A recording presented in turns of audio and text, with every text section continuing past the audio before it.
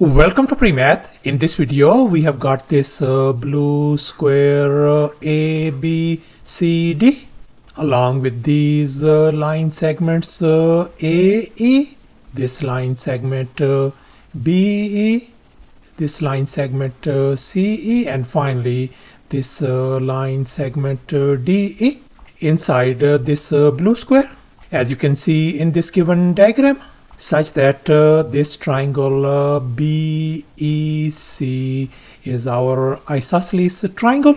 In other words, this side length CE equal to this side length BC, and moreover this line segment AE is 8 units, and this angle AEB is a 90 degrees angle. And now our task is to calculate the area of this blue square ABCD. Please don't forget to give a thumbs up and subscribe. And please keep in mind that this figure may not be 100% true to the scale. Let's go ahead and get started. And here's our very first step. Let's focus on this blue square. Since it's a square, all sides are going to be equal in length. That means this side is going to be equal to this side, and this is going to be equal to this side. All side lengths are equal across the board. And now I'm going to label the side length of this square as x. Then all these side lengths are going to be x units across the board.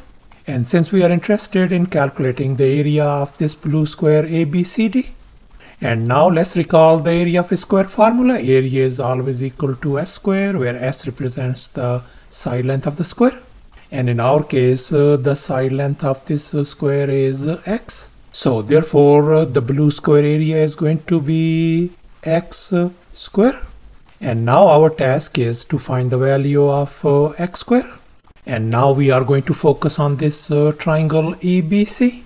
And now let's make an observation. We can see that this triangle EBC is our isosceles triangle, since this side length equal to this side length.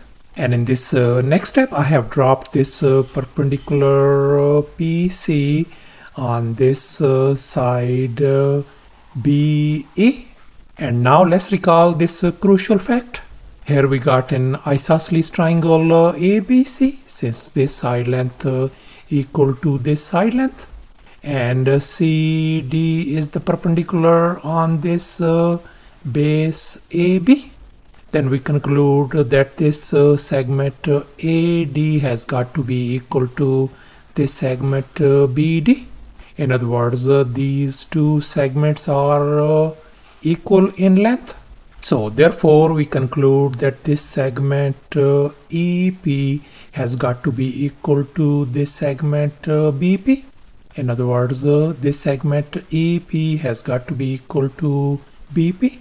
And now let's assume alpha and beta are our two complementary angles. In other words, the sum of these angles, alpha plus beta, must be equal to 90 degrees. Now let's assume this angle is our angle alpha. We know this is our 90 degrees angle. So therefore this angle has got to be our angle beta. And we know that this whole angle is a 90 degree angle, since we are dealing with this square. So therefore this angle has got to be our angle alpha. We know this is our 90 degrees angle. So therefore this angle has got to be our angle beta. Now we are going to focus on these two right triangles. This right triangle AEB, and this other right triangle BPC. And now we can see that these two right triangles, right triangle AEB and the other right triangle BPC, are our congruent triangles according to angle side angle congruency theorem. Since these are our angle alpha, beta and 90 degree angles. And likewise we got alpha, beta and 90 degree angles as well. And furthermore, this side length AB equal to this side length BC. So therefore we conclude that this segment BP is going to be equal to this segment AE, as you can see in this given equation. And we know our AE segment length is 8. So therefore our this BP segment length has got to be 8 units as well. And since these two segments are equal in length, so therefore this segment EP length has got to be 8 units as well. And now let's make an observation. We can see that this whole side EB length has got to be 8 plus 8 is going to give us 16 units. So therefore this whole EB length turns out to be 16. And now let's focus on this right triangle AEB, and we are going to apply the Pythagorean theorem on this triangle. And here's our Pythagorean theorem: a square plus b square equal to c square. And in our case our hypotenuse is x, whereas our two other legs are 8 and 16 units. Let's go ahead and fill in the blanks in this Pythagorean formula. So we got 8 square plus 16 square is going to be equal to x square. Let's simplify. That is going to give us 8 square is going to be 64 plus 16 square is 256 equal to x square. Let's add these two numbers. So therefore our x square value has got to be 320. So thus we figured out our x square value as 320. And now let's recall once again, the blue square area is going to be equal to x square, and our x square value is 320. So therefore I'm going to substitute that 320 value over here.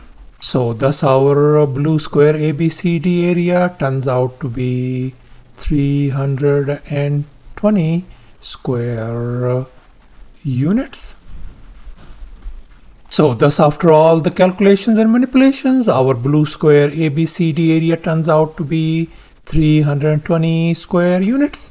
In other words, the area of this blue square is 320 square units. And that's our final answer. Thanks for watching, and please don't forget to subscribe to my channel for more exciting videos. Bye.